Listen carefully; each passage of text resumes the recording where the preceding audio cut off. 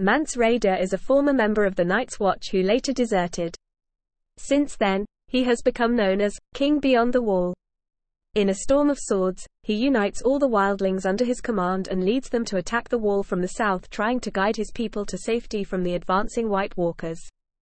His vanguard is defeated by Jon Snow at the wall. During a parley with Jon, Stannis Baratheon and his army rout the wildlings, and Mance is taken prisoner.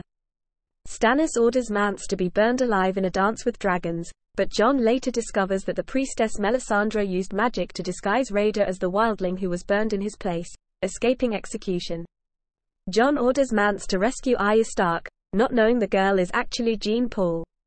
In Winterfell, the party secretly kills off several of Roose Bolton's men, creating tension in Winterfell, and enlists the help of Theon Greyjoy to smuggle Jean out of the castle, but Mance is forced to stay behind.